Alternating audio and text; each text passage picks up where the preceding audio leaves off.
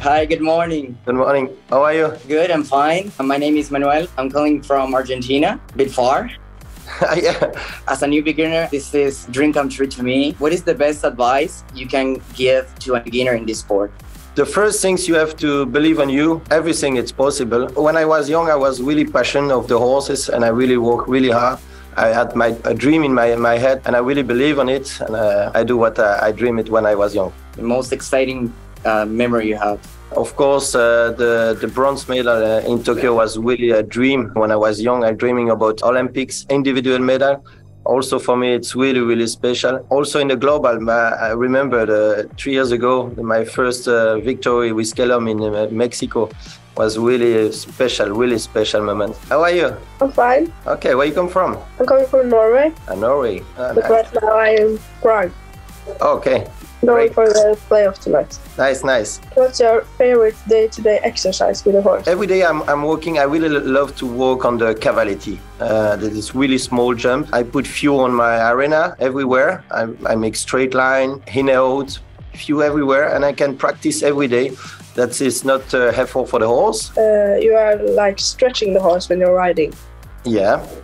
Well, what's the best exercise for that? Flat walk, it's really important for stretching, really with the head down. On the jump, I make just in out, just stretch the body, just the reflex with the legs and also the body.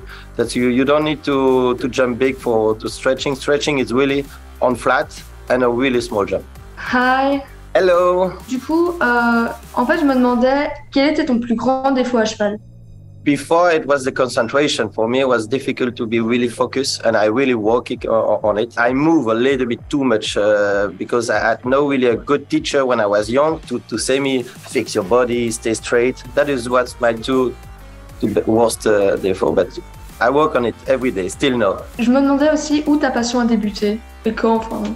It started really early. I started riding when I was young, when I was 10 years old. I don't come from a horse family. I start with a friend of my family take care of me. Every Wednesday we were in the club. The passion comes straight away. For my 10th birthday, I asked my family for riding lessons and I never stopped riding. Thanks for answering to my question. So much to pleasure. It was nice to see you too. Perhaps we'll see you one time in Belgium. Hello. Hello. How are you? I'm good. And you? I'm really good, thank you. How many horses do you have right now? Me, I ride a day like between 6 and 8 horses a day, but my stable I have 29 horses in total. What does your son start? He started when he was young, but he was not really motivated. But during the COVID, I helped him to riding a little bit more. I spent a lot of time with him. He changed a lot, and now it's really motivated. He's coming with me at the show. He support me. He's one of my big fans also. It's really nice to share this moment with him. I watched the World Championship and I remember, yeah. You saw him on the podium, on the kiss and cry, jumping. Yeah. was funny. Okay, it was nice to meet you. Perhaps in few years you come in the global, huh? I hope so. Huh? Okay, work hard, believe in you, and it will work. You back? Hi. Hi again. I was typing to my friends because I'm going right now to ride to my club, and they asked me if you can send them a hi. Hi everyone from Santa Monica. I hope everything is good. They're gonna be so happy after this. Okay. Thank you very much. It was a pleasure to speak with you.